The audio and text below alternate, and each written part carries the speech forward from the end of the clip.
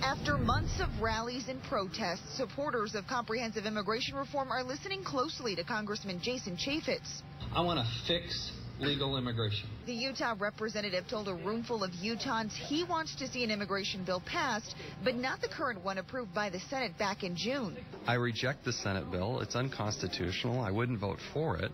But there are 5 bills in the House that we have supported. Those bills include increases in border security and make changes for high-skilled workers and the visa program. We have to take care of legal immigration first.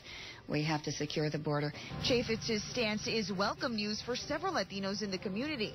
Certainly the congressman has made a 180 degrees turn on this issue, and I'm pleased with that. But others believe the immigration bill is best the way it stands.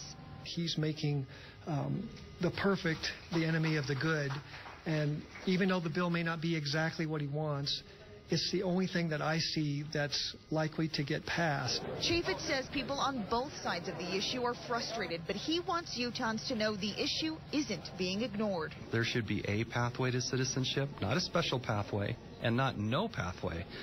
But there has to be a legal, lawful way to go through this process that works, and right now it doesn't. We're seeing congressmen throughout the country, Republicans,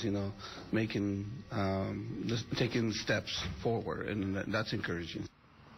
Chaffetz says immigration reform is not an easy issue. If it was, it would be solved already. Now, the House will meet in Washington on September 9th, and we'll, of course, keep you posted with any developments. Live in Holladay.